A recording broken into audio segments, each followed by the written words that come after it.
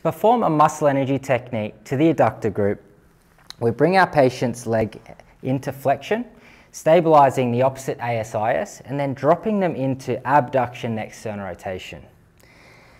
We're feeling for that first point of resistance or that first bind, and then asking the patient to bring that knee back towards the midline against my resistance. Contracting with about 20% of their maximum force and holding that for 7 to 10 seconds. As they relax, we take up that next bind by moving them into further abduction, external rotation. Once again, resisting up, bring that knee back towards the midline